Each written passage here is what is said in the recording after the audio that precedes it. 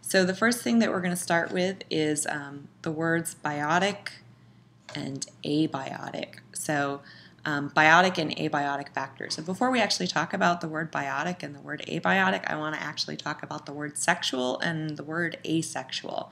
So when we talk about sexual reproduction, what we're talking about is not just sex, not just copulation between two organisms, because a lot of organisms actually reproduce sexually without having sex. For example, flowers reproduce sexually, but there's no sex that's happening in the flower. There are male reproductive organs that produce sperm, and there are female reproductive organs that produce ovules, the eggs, and then the sperm fertilizes the egg and you get a fertilized cell. So you have a haploid cell and another haploid cell joining together to form a diploid cell. That's sexual reproduction. Asexual reproduction, the easiest example is to talk about bacteria, where the bacteria undergo binary fission, where they just actually replicate their chromosome and then split in half. So they're completely genetically identical. It's not taking the genes from two different parental cells and getting a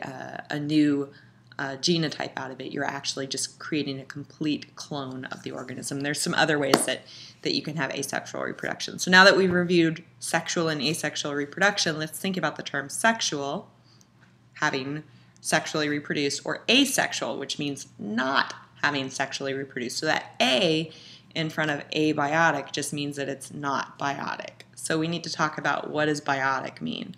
So biotic has the prefix bio, and that means living. So a biotic is a living component of an ecosystem. And we said that abiotic has the A in front of it, so that's going to mean not biotic.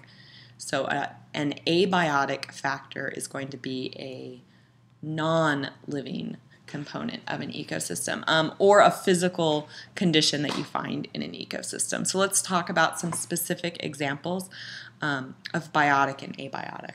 And by specific examples, I mean specific generalized categories of them. So biotic versus abiotic. So the things that we're typically talking about when we're talking about biotic are things like plants and animals, right? Or fungus or protists or bacteria. So when we're talking about biotic, we're talking about producers, things that are capable of producing their own food by converting energy that they obtain elsewhere, primarily plants obtaining sunlight, and going ahead and converting that sunlight into chemical energy in the form of glucose. There are other types of producers. So those are our autotrophs. Remember, autotrophs? Our producers are one level of biotic factors. Another would be consumers. Consumers obviously consume matter in order to obtain their energy. So I am going to eat, I think, salmon for dinner. So that's going to be how I obtain my energy. I'm a consumer. And then decomposers, and decomposers obtain their energy by breaking down dead matter, and that helps to recycle that matter into the ecosystem. Abiotic factors, we've got this little way that we can remember it. It's SWOTs, and SWOTs stands for soil, water, air, temperature, and sunlight. So basically, we're going to go ahead and we're going to describe those 5 things.